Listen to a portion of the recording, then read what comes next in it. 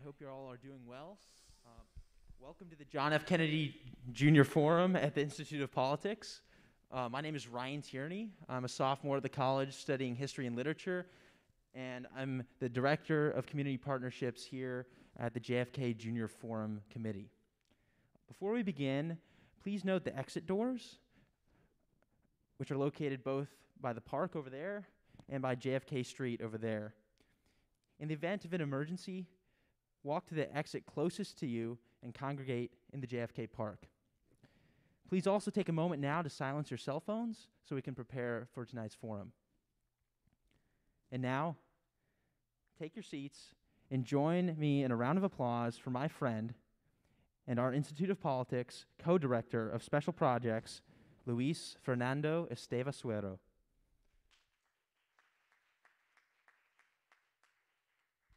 Hello, everybody. On behalf of the Institute of Politics and the JFK Junior Forum, I'd like to welcome you all for joining us tonight. I'd like to thank you all for joining us tonight. Apologies. My name is Luis Esteva Suero, as he said. I'm a sophomore in Dunster House and one of the IOP's Directors of Special Projects. Tonight, I have the distinct honor of introducing Specialist Shoshana Johnson, retired, a veteran of Operation Iraqi Freedom, and the first African-American woman to be taken as a prisoner of war in the history of the American military. She was born into a military family in Pedro Miguel, Panama, and moved back to the United States as a child, where she would participate in her high school's JROTC program, and later enlist in the United States Army. In February of 2003, she deployed in support of Operation Iraqi Freedom, where her convoy was ambushed 1 month in, and she was taken captive for 22 days. Since her return to the States, she has received numerous awards for her distinguished service, including the Bronze Star, and is the author of national bestseller, I'm Still Standing, From Captive U.S. Soldier to Free Citizen, My Journey Home. Tonight, she will be speaking in conversation with the Executive Director of the IOP and Naval Intelligence Specialist and Iraq War veteran, Setti Warren. Without further ado, ladies and gentlemen, Specialist Shoshana Johnson, retired, and Setti Warren.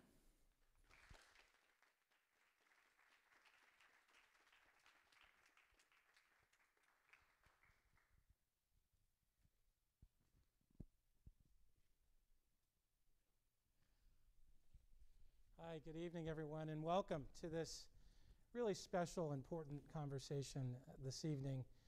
This conversation is a part of an initiative that was started back in September, the Veterans Impact Initiative. It seeks to bridge the military and civilian divide.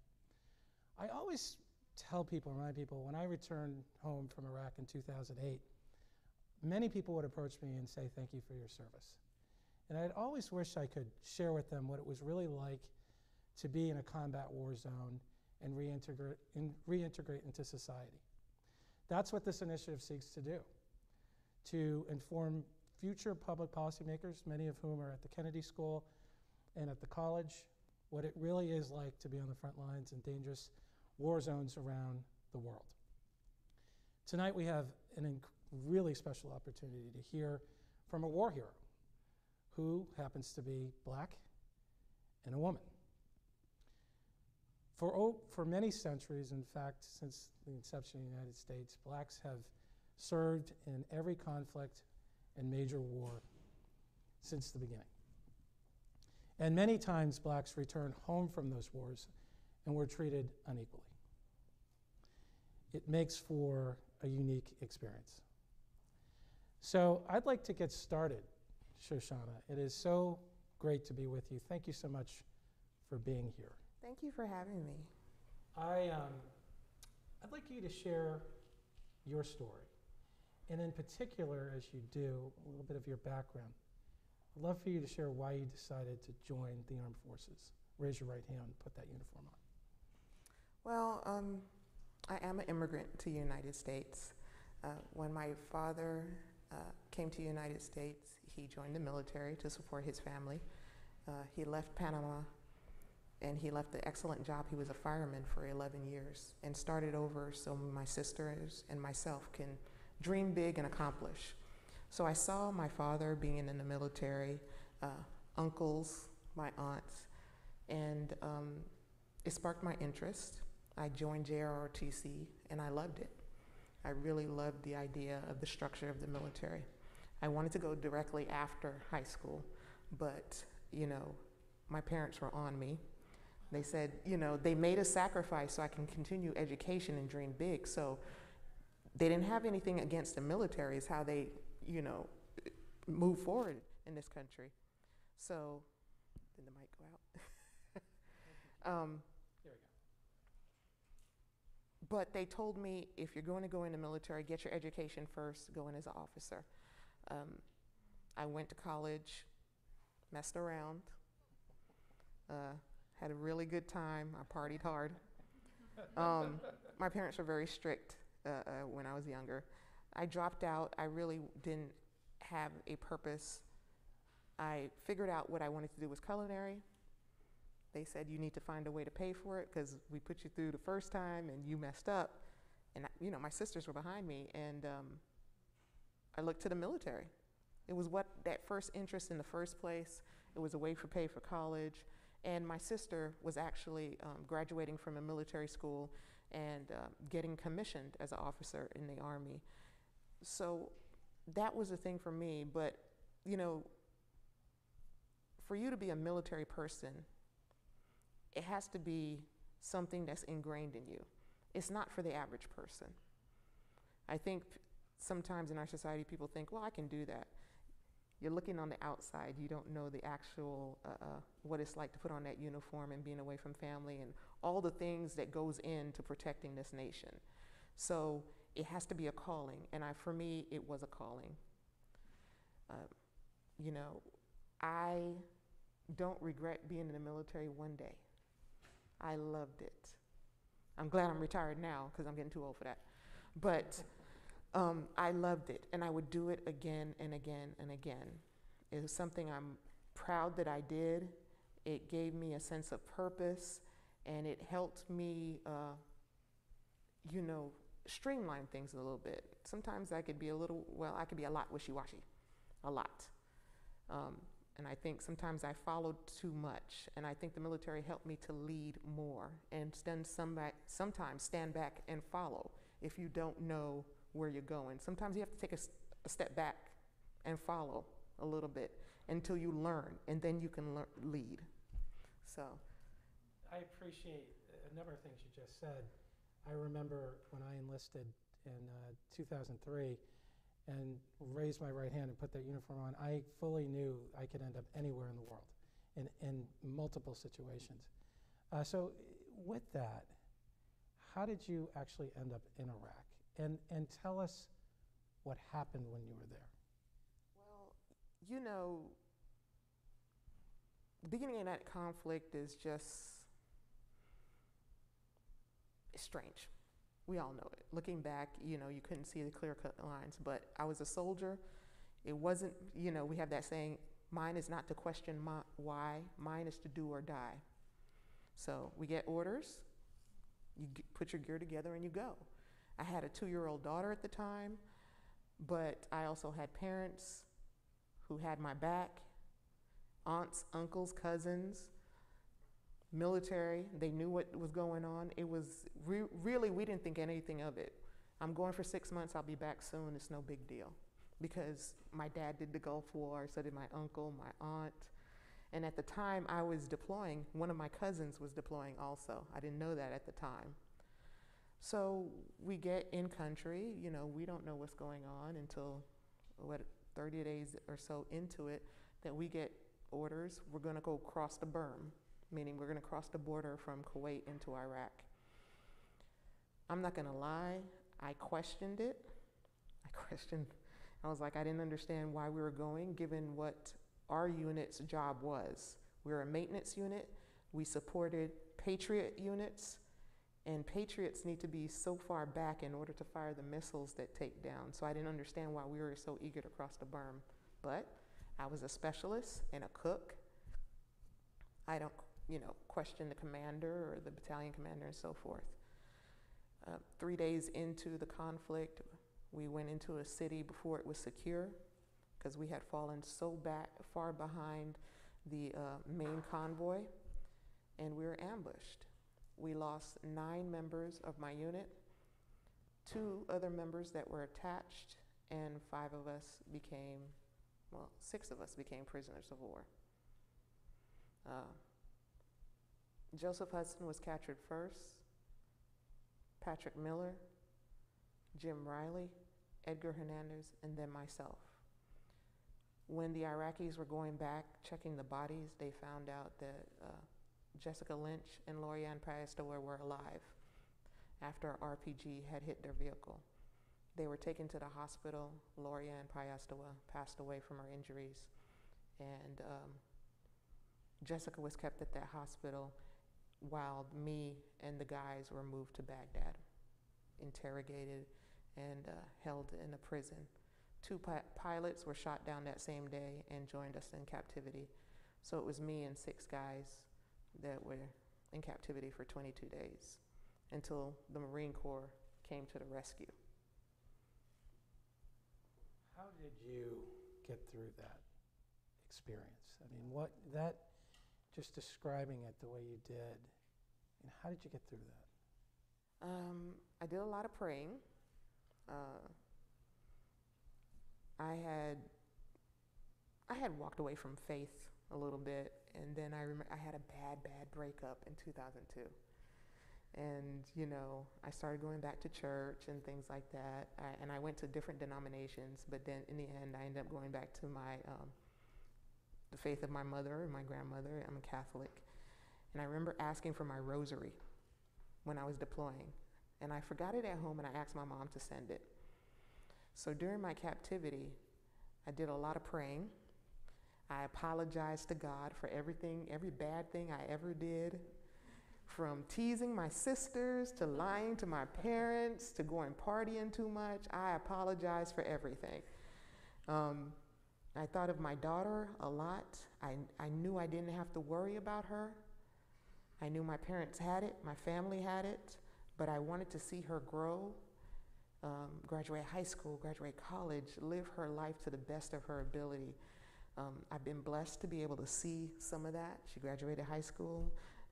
She graduated with an associate's degree. She's working on her bachelor's degree. She's still getting on my nerves, but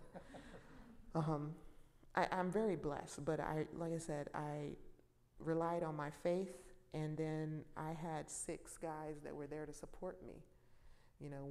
When we could, we gave words of support to each other. If I was completely alone, I don't know if I would have been able to make it. I think I've been blessed enough to meet POWs from World War II, Korea, Vietnam, Desert Storm. And they all endured captivity longer than me. I don't know how they managed to keep themselves sane and come home. And then they come home and become advocates in a big way for the next generation. Right. Yeah, and I was really taken by, you were injured quite seriously during that time, and I was taken by the fact that you were able to just get through that with the injuries that you sustained. Yeah, I was shot in both legs, tore through the Achilles in the right leg, fractured a bone in the right. You do what you got to do. You don't know how strong you are until you have to do it. I remember as a young adult, you watch those old Lifetime movies and TV of the Week movies about, women enduring, domestic abuse and all that kinds of stuff. And I always used to watch them and say, wow, if something like that happened to me, I would just have a heart attack and die. I would never be able to survive it. Those women are so strong. The ambush happened, and I waited for my heart attack. The heart attack didn't happen, so I had to get up and keep trucking. I had to do what I had to do to survive as best as I could. I remember that first day in captivity. It was a long day. They interrogated us and all that kind of stuff. They were taking us to the prison. I hadn't been able to walk because the pain was so bad. When they were taking us to the prison, I walked because I was terrified that if I was too much of a burden, they would just shoot me and just not deal with me if they had to carry me. Now, thinking back when I was a younger woman, I would have never thought I'd be able to walk on a broken bone or tore Achilles, but when the time came and you have to do it for your survival, you can do it. And hopefully, the younger generation, by me saying it enough, will catch on. You are stronger than you think you are. I was moved as you described your rescue and then your communication with your family for the first time. Tell us a little bit about what it's like, first of all, returning home and facing some of the challenges of re-entering society after this horrific experience that you had. Well, first I have to give credit to the Marine Corps. I wouldn't have been here, I wouldn't be here right this moment, getting to enjoy my life if they hadn't taken a chance and put themselves in danger. They moved on a tip that was unverified, and they risked their lives for me and my fellow POWs to come home, and I'm grateful. I'm still in contact with quite a few of them.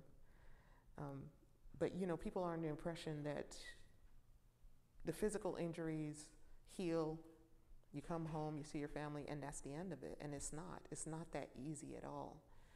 You know, you deal with the weight of the fact that people you knew so well, that you slept with, you ate with, you showered with, are gone, and there was nothing you can do. And the fact that that guilt that weighs on you, why me, why not them, you know, and stuff like that. And then you put the media attention on us on top of that. And it can be very difficult. I am very lucky, and I always say it, and I keep saying it, I have a wonderful family. They drive me crazy, but I have a wonderful family. Their military experience was there, and just the nature of who they are was there to support me. I still struggle a lot with my mental health. I'm not ashamed of it. I went through something, and it weighs on me. But thank goodness for my family, you know, and they keep it real, and they keep me humble. You know, I've been able to do a lot of things, you know, and wonderful things. Meet the president. I got to meet the president of my native country, Panama, invited back home for a state dinner. I've been able to meet the president of this nation, George W. Bush, at a correspondence dinner. But in the end, I go back home. That first year, I lived with my parents because I was unable to, you know, live on my own, especially take care of my daughter. I would come back home from these trips, and my mother would be like, "That's wonderful, that's nice. You need to wash them dishes and clean that kitchen." She goes, "You staying here, you ain't staying for free. Go on and clean that up and stuff like that." So that keeps it real. Yeah. I'm not getting a big head at all with my family. They'll keep me down to earth. But the struggle is real. You know, the struggle is real. And even with a wonderful family, even getting all the mental health care that I get, being a former prisoner of war and a Purple Heart recipient with the VA, I get pushed to the top if I have a crisis and stuff like that. And I still have been hospitalized 3 times since being home. So if that happens to me, what is it like for the average veteran after they've done 2 tours, 3 tours, 4 tours, that they don't have a huge military family, that they don't get pushed to the top because they were a prisoner of war? Right. We've got to do better. Right. I definitely want to come back to that because that's an important go-forward question for us. You wrote quite extensively about your relationship with Jessica Lynch. Yeah. And you wrote quite extensively about how the media treated her, and even entertainment, treated her, and then how you were treated. So I would love for you to, because I think this is an important part of the story. Please share, you know, your accounts of that relationship and what you experienced there. You know, they make a big deal out of nothing. And it became this, let's pit them against each other. There is no, she and I are the only ones, the only females surviving that conflict as prisoners of war. There are times when I can only talk to her and she can only talk to me. You know, they made a big hype, you know, and they did all these things, you know, People magazine and all that kind of stuff. She was still in the hospital. She had no input in a lot of these things. We should probably mention Jessica Lynch happens to be white, and you're black. So go ahead. I'm sorry. Yeah, she got a lot of coverage when she appeared in the hospital. So she didn't have any input. Right. Jessica stayed in the hospital up until like August of that year, and she was still in the military. So that, you know, there's lots of things you couldn't do and stuff like that. So they took it upon themselves to do a lot of this hype and stuff like that, and this versus that. It was unnecessary, but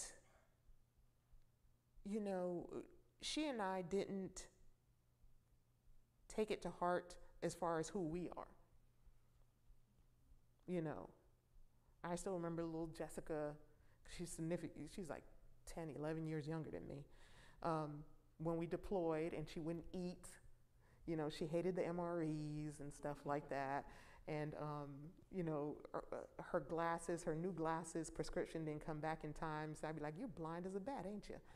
And stuff like that. So our relationship is great. I know I can call her if, you know, if something comes up, and she can call me. I think we have a problem where we have to pit two women against each other instead of letting each one stand on their own 2 feet. And it happens all the time. And then, God forbid, they happen to be black and white. Then it hypes up even more, where it has to be one or the other. How about the both of us? How about let's talk about Pi. Pi Esther was the first Native American woman to die in combat. Well, die from her injuries, because she's the first Native American woman POW. Yet they forget that Pi was there and gave her life. So we need to do a little bit better with that. And I know sometimes we think, well, that's the media.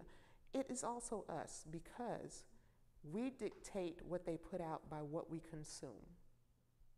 How many times you click on this and click on that is tracked. So if we continue to click on the salacious stuff continuously, they're going to continue to put it out there, because that's what's giving them that viewership. If you turn your back towards the salacious and go towards something else, then that will dictate what is shown to us. So don't just say, oh, that's them and how they do it. It's also you and what you consume. Certain shows get turned off the air if nobody's watching it. We have to take some responsibility for that. That's a great point. Do you think, just staying on that line, that when you think about returning veterans and the images that we see on screen, in the news and the like, do you think things have improved in this regard, or do you think they remain the same? It's hard. That's a difficult one. I think they show more, but once again, they go for the salacious, you know. Right. They want to grab the biggest impact and most gut-wrenching, and it has a negative effect for a lot of us that are home, because as we try to heal, this thing is being thrown in our face constantly, and it's not just the little stuff, it's the most heart-wrenching stuff, and it has a negative effect on our psyche and how we're still processing things. They don't want to see just soldiers interacting with kids in Afghanistan and stuff. They want to see somebody running with the kid away from a bomb and stuff like that. It's not always like that. How about showing both sides of the story, so we as a consumer can make our own choices on how things are done? I want to ask a broader question, because you hit upon the media, and then you talked about the responsibility of the people of our country. And right now, You know, we all know we live in very polarizing times based on race, socioeconomic identity, and the like, region. I wonder, after the experience that you've been through, your life experience, your life lived, in combat, but then outside, you talked about people of different races and all different regions that you had to depend on. You talked about that family. Then you get out, and here we are. I'm wondering, what do you think, based on your life experience, what's the pathway forward? Stop judging, old adage, stop judging a book by its cover. If we go back to treating every individual that comes in our past as a basic human being, we can move better forward. That's it. No matter what race, what sex, orientation, what religion, you're still a basic human being. And if we treat everybody like a human being, we can move forward. You know, I was in captivity and they performed an operation on my legs to clean out the wounds. I don't know if I would have been able to keep my legs if they didn't do that. Was I expecting it? No. But I was shown that kindness. There was a point where I felt uncomfortable with one of the guards. He groped me, and then later that night, another guard had slept outside my cell door. I don't know if he saw anything or had an inkling, but he slept outside my cell door. He didn't have to do that. Stop judging the book by its cover. I came home, and I did endure racist taunts, sexist taunts, but I have to say, I kind of expected the racist taunts. I'm a black woman. I've always been a black woman. Lived one, gonna die as one. It's something I deal with all the time, but it wasn't as much as I thought. I think the sad part for me was the amount of misogyny that I endured. I had more issues with the fact that I was just female than the color of my skin.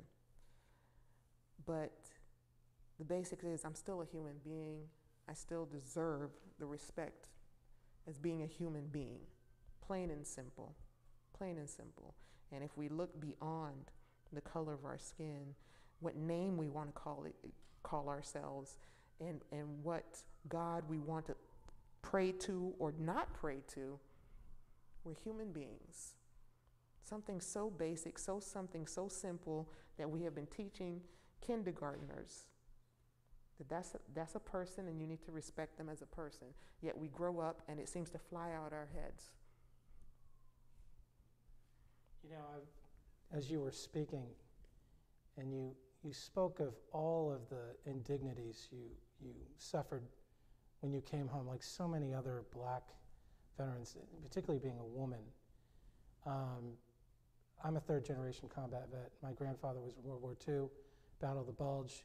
He came home, couldn't get housing, couldn't take advantage of GI Bill, couldn't live in the suburbs because of racism. My father, Korean conflict, came home, had to sit in, World Wars, doing sit-ins, getting taunted, and now your story.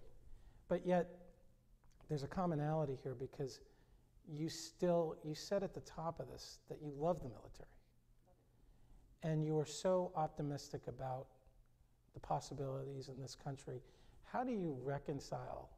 You almost died. You put your life on the line for people that would, in return, say terrible things to you. You're fighting to protect those. How do you reconcile that? That it will get better for the next generation. The ones that came before me endured more than I did, and they came home and made it better for the next generation. I have endured. God willing, I will make it better for the next generation. That's the only way it can go.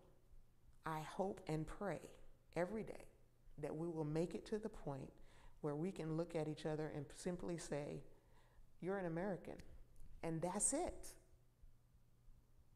That's it. You're an American. We don't have to put the African, we don't have to put the Mexican and all that stuff. Just you're an American. we're still working towards that. You know, it's going to be a long while, but I think we can get there. I think we can get there. What would you say to a young person, particularly of color, woman? You know, 43% of all active duty members are people of color.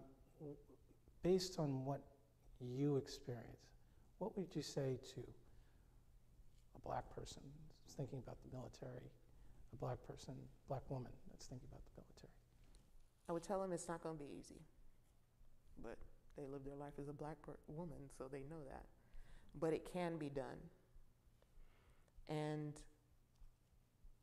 if it's what you want, if it's what you feel that you're meant to do, then go for it. Let no one stand in your way. It is possible. And, you know, the ones that came before us, we stand tall because we stand on the shoulders of women that came before us. And hopefully, my daughter, my nieces, can stand on my shoulders and stand tall. That's remarkable. I'm going to, in just a few minutes, open it up to the audience. I have one other question for you. We've got a group of future public policymakers here in the room and watching online who inevitably, as I mentioned, will be making decisions in regard to the military influencing of foreign affairs and the like. What do they need to know as they begin to think about their role in leadership?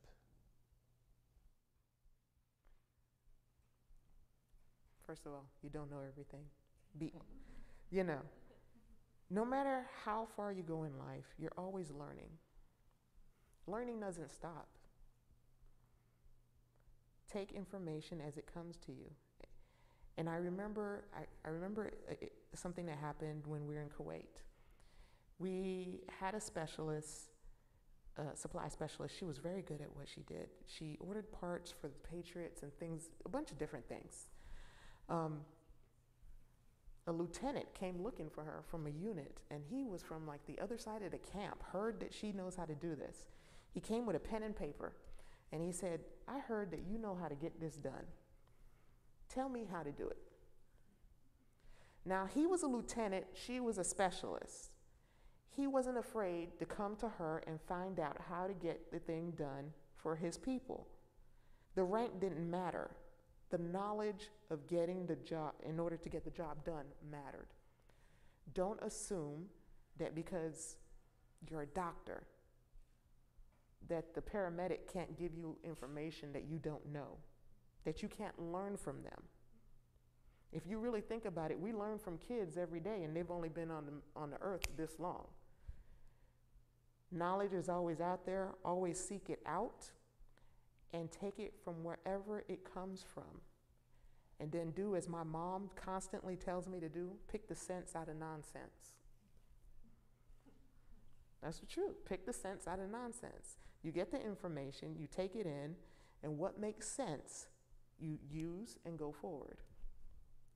Thank you. So we're going to open it up. I'm going to ask you one more question as we do this. You can line up at either mic on either side.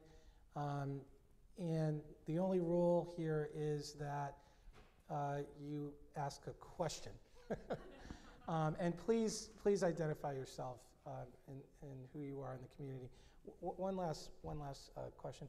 You had talked about your experience coming home, how you had a number of benefits and the like, and you were still challenged.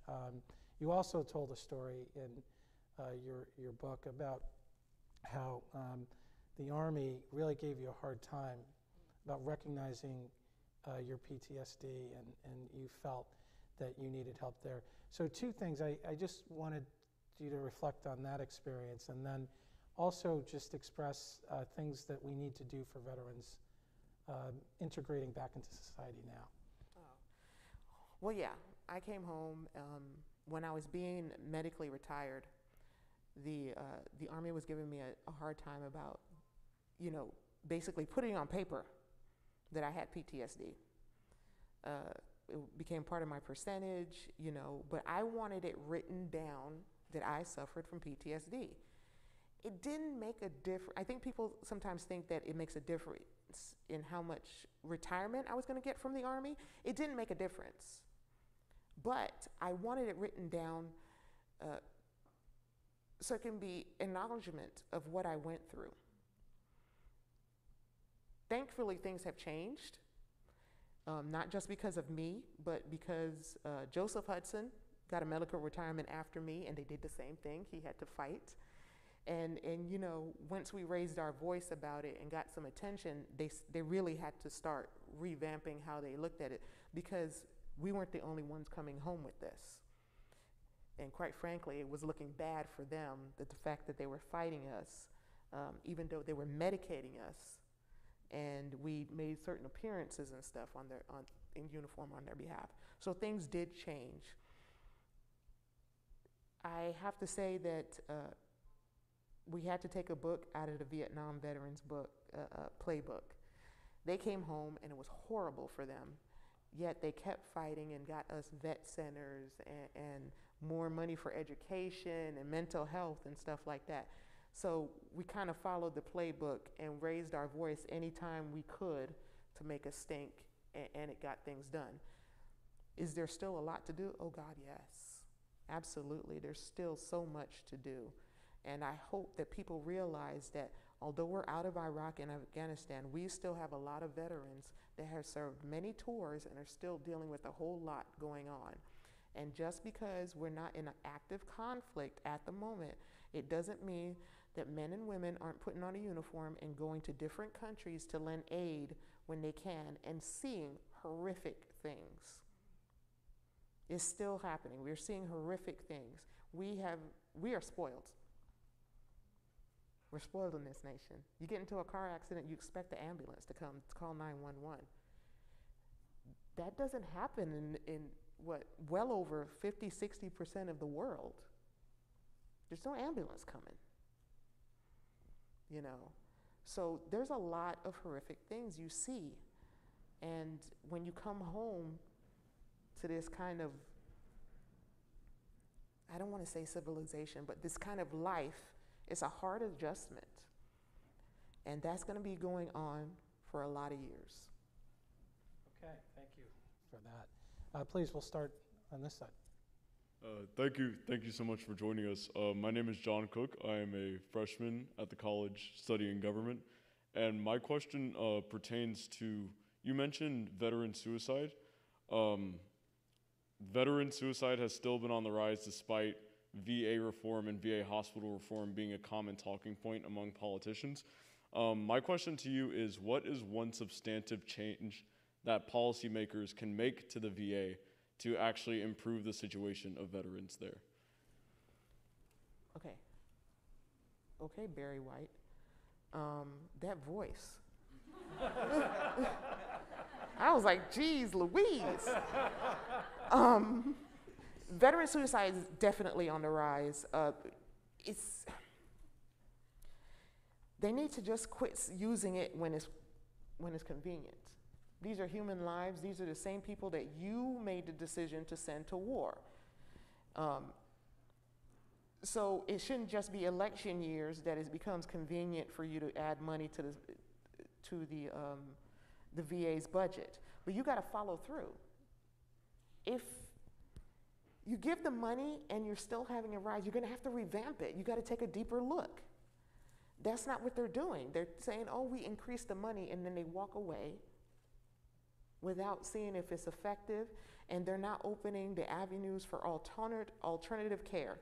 Not every veteran is going to respond the same way to certain things. Some people can go ahead and talk and get medication and they'll do fine. Some of them are not going to do fine. You have to look at different unconventional ways to treat the veteran. And I think they have a problem with opening their minds to that and opening their wallets to that. They want to stick with the medication and the talk therapy. It's not going to work all the time. We have so many different avenues, from spiritual counseling, and then going into culturally appropriate counseling. We have Native Americans and Chinese Americans and Korean Americans, African Americans, Caribbean Americans. Everybody has a different way of dealing with it, sometimes based on their culture. And then the VA and those politicians don't want to give in to that kind of thing. Well, if it helps the veteran, isn't that the point? Who the hell cares if you like it? If it does what it's supposed to do, that's the main thing. So they need to open their minds. Did that answer your question? Yes, thank you. Okay. Thank you. I always think about the amount of money and investment that the United States made in training individuals to go into war, and myself included, yourself included. If we can figure out how to match that investment when the veterans come home, we'd be thinking about it that way. I think we'd be doing a lot better. Please. Hi, Irene. Hi, Setti. How's it going? It's hard to follow up that voice, but I'm going to try. Hi, my name is Grace. I'm a MPP, or Master's in Public Policy candidate here at the Kennedy School. I was a U.S. Army veteran. I was an active duty signal officer for 4 years. So a lot of the tidbits, the MRE stories resonates. And I know you told us not to make comments, but I'm just going to make a quick one. Throughout your storytelling, I feel like you lifted up everyone around you, even more so than your own story. And I think it just demonstrates so much generosity and selflessness in you. So thank you for sharing your story and lifting up the stories of everyone around you. So I also really resonate with what you said about my sex having more of a say in how people treat me than my race in the military and post-military. And I think that it also has to do a lot with how women were banned from combat, especially during the time that you were literally in combat, literally a POW. So I wonder for you what it felt like going through that and not sort of receiving, I don't know, that sort of recognition when you came back home, or if you recognized the magnitude of what you were experiencing as like the first Black woman to be a POW. I'm sure that that's not what was going through your mind as you were going through the ordeal. Was there a moment when you came back and you realized the magnitude of what you had experienced and how other people treated you in that way? Because being the first also means that you were alone for some time and a pioneer in being the advocate that you were. Wow, okay, that's a lot. First, yeah, it was hard, especially when I first came home, because they had this no female in combat, so they always make the assumption, oh, you're a veteran, but you were way in the back. No, technically I was supposed to be way in the back, but that's not how it went. I still get the thing where they talk about, oh, all the veterans, and they bypass me. They still do it. They still do it, even though we've made strides, even though we've contributed, even though there were certain situations, especially in Afghanistan and Iraq, where females had to be out in front because of how the country is run as far as women and children, or men can approach them. So it's very frustrating. As far as the first Black female POW, I hate it. I hate it with a passion. All it means, since the beginning of this country, people of color have been contributing. Christmas Atticus, y'all, Christmas Atticus, first person of color to die in the Revolutionary War, right? So we've been contributing in active combat, and I'm the first Black female to get caught. All the other Black females got out of Dodge. Shauna gets caught. After 250 years close to, I get caught. That's not something to be proud of. You want to be the first Black female president, the first Black female on the moon, things like that. You're not the first one to get caught. That's ridiculous. So I hate it. I do. I survived. I'm very proud to say I am a survivor of a difficult situation. And I will raise my hand and scream it from the rooftop. I survived, and I'm damn proud that I did. And During the rescue, I was not the first person to cry. I held down. I held it down, ladies. I held it down. I was not going to shed a tear. The men had to cry first, and they did. Please, go ahead. Hello. Thank you so much for coming to speak with us today. My name's Isaac Tang. I'm a first year at the college studying government, and I'm also in the Army ROTC here. And my question, well, I guess the first part is like, yeah, I don't know how to phrase it, sorry. But you spoke a lot about the desire and passion to serve and how it's not for everyone, but nowadays, I'm not sure if it's just me, but it seems like the desire to serve for a lot of younger Americans, it's not there compared to previous generations. Do you think this is true? Yeah. If you look back at American history, there was a certain prestige associated with being in the military, even for wealthy families. Wealthy families used to petition to have their children go to West Point. They don't do that anymore.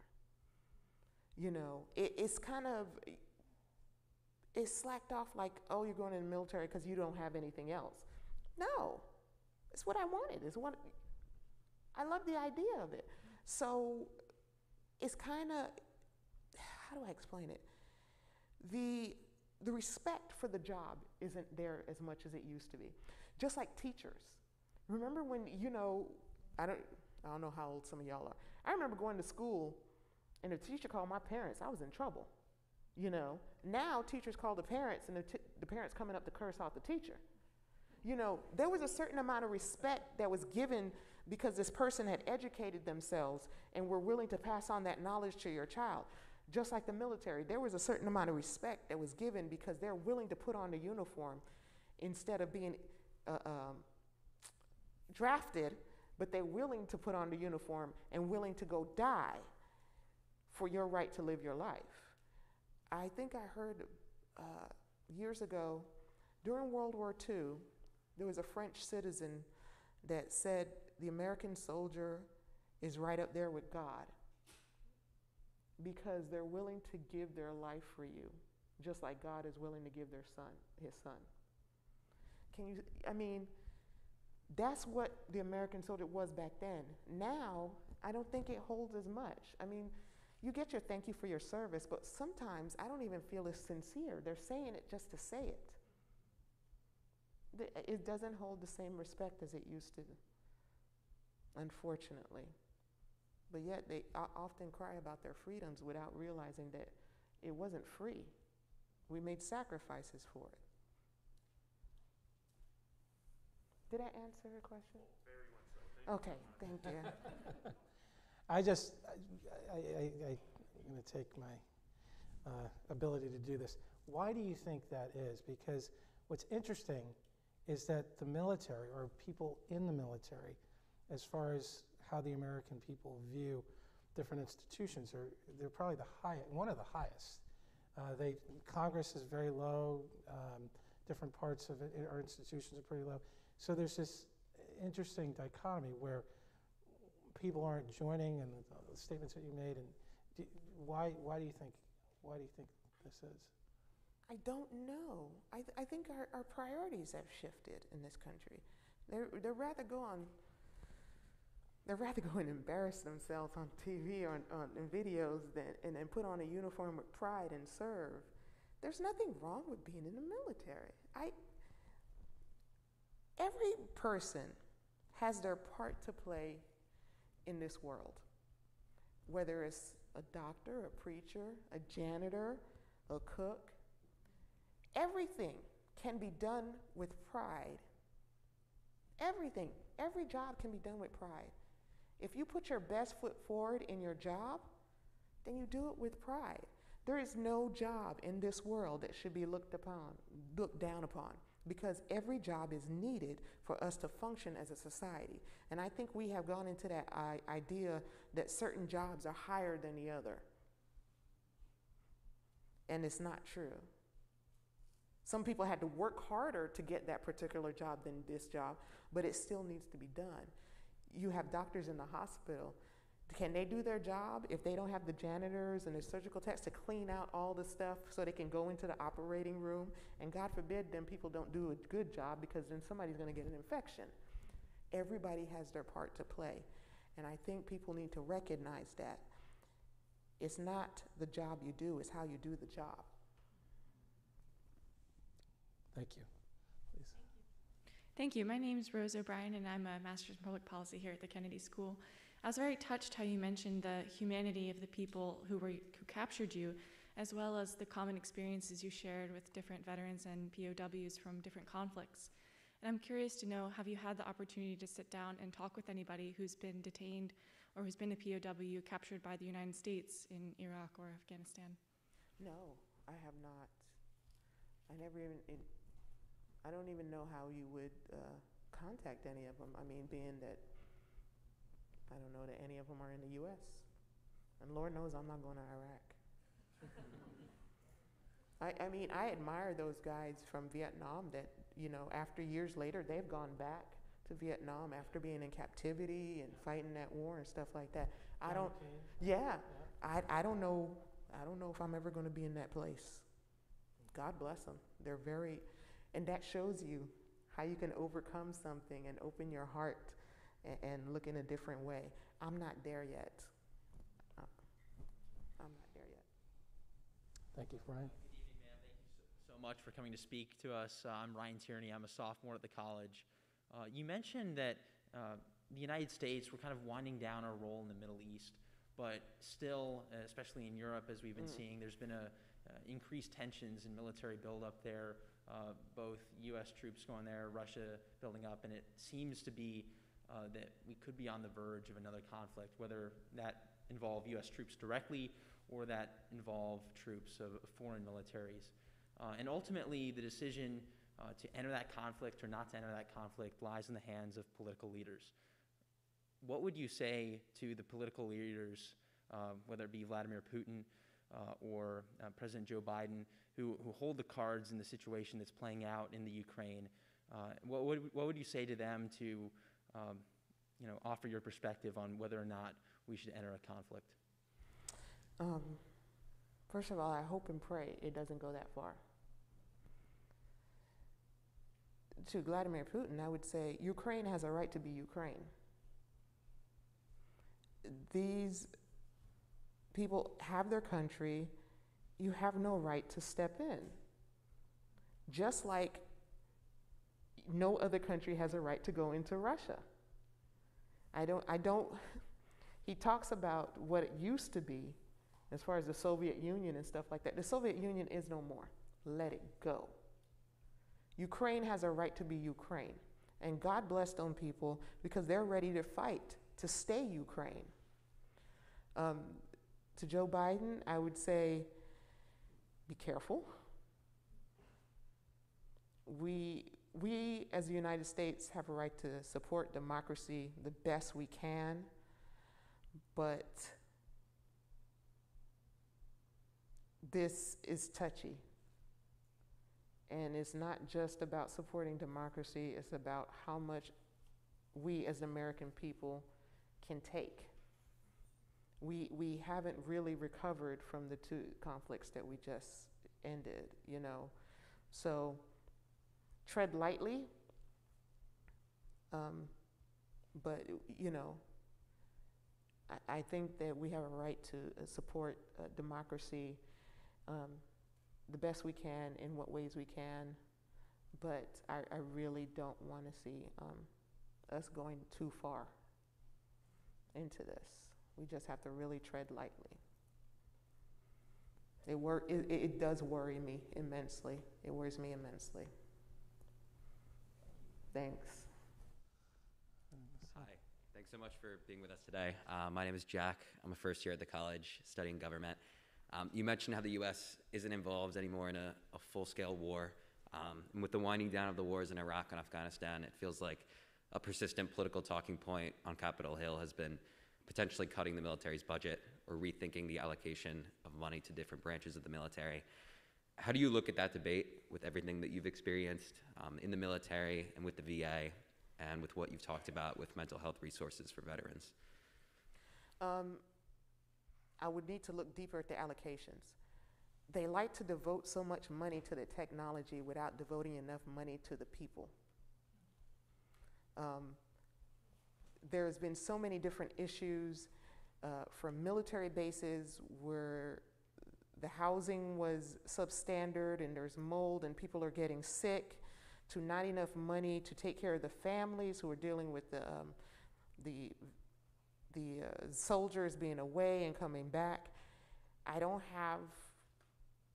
think the American people will have a problem with the defense budget being as large as long as the money is going where it needs to be going. Too much is going to,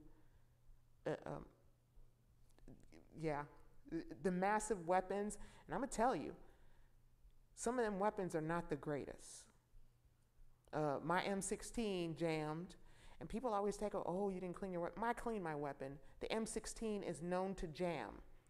Basic training, they teach you that the M16 will be jam. They teach you how to perform sports. Slap, pull, obstruction? Observe, see? They teach you that in basic training that the M16 will jam.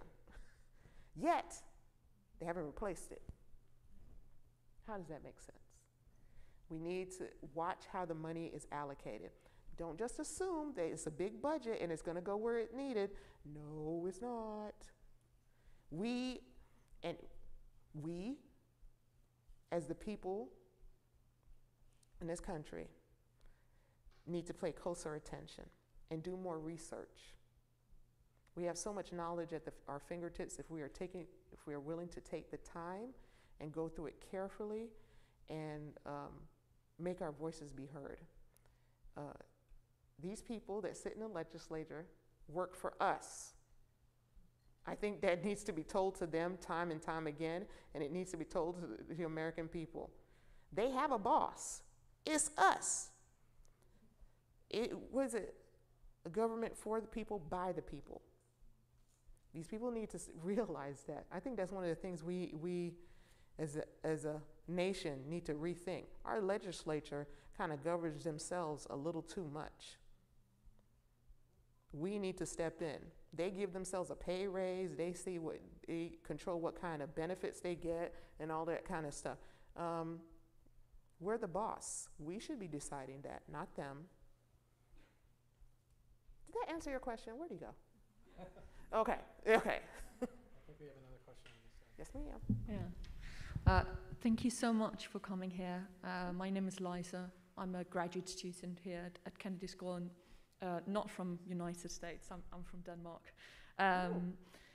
So I guess one of the things I both noticed in your story, but also as we've been looking at the U.S.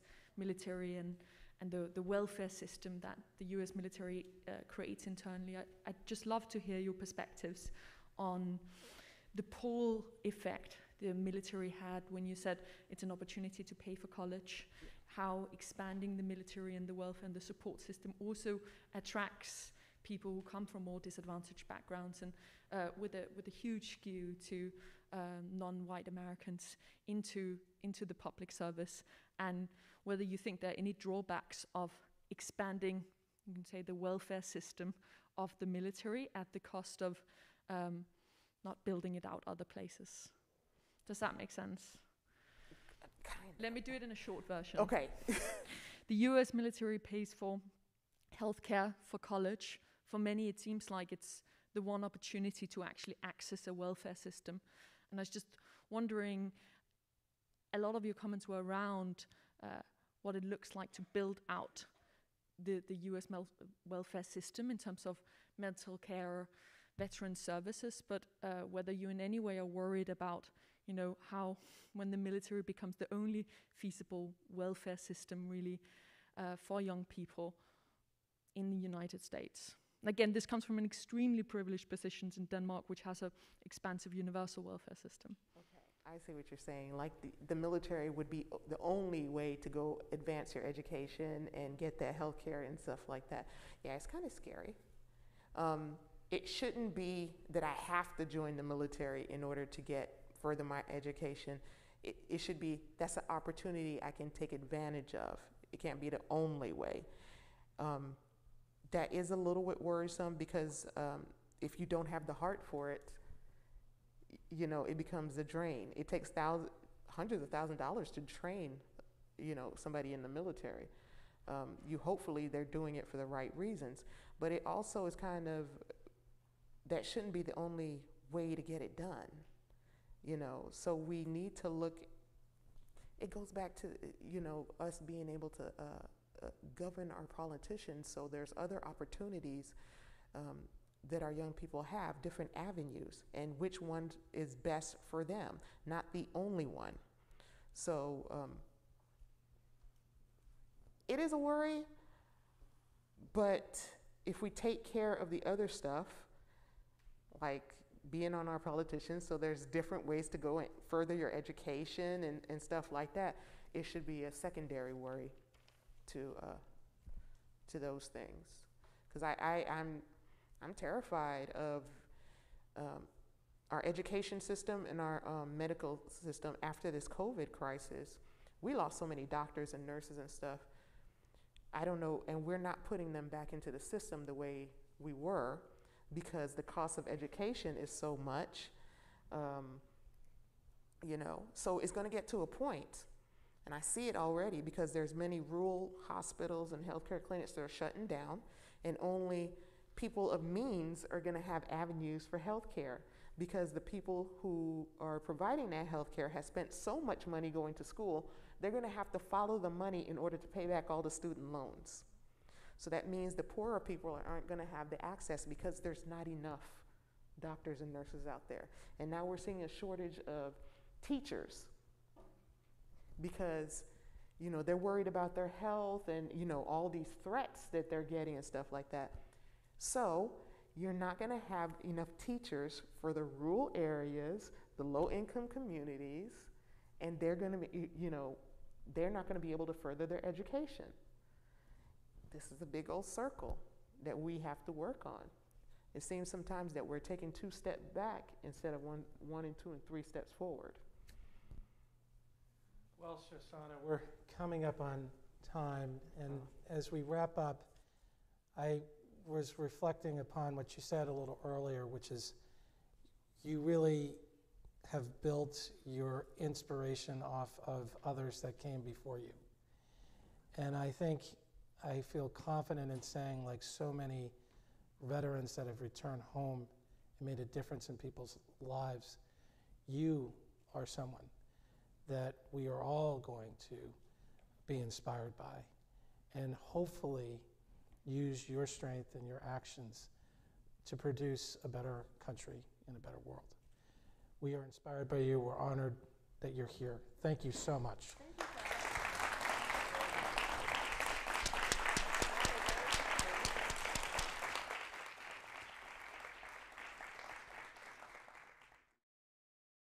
I do have a message for our next forum, which happens to be tomorrow at 4 p.m.